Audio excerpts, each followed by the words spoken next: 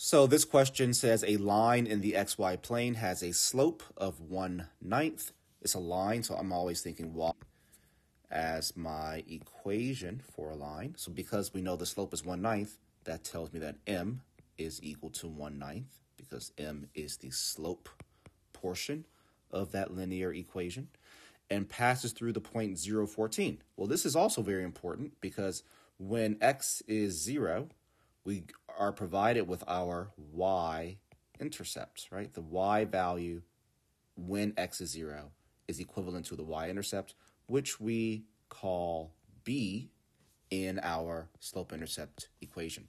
So we know that m is equal to 1/9, and we know b is actually equal to 14.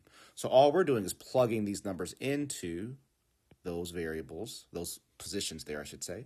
So this will end up being y equals 1/9 x plus 14. The question says, which equation represents this line? We just found it, and that is choice D.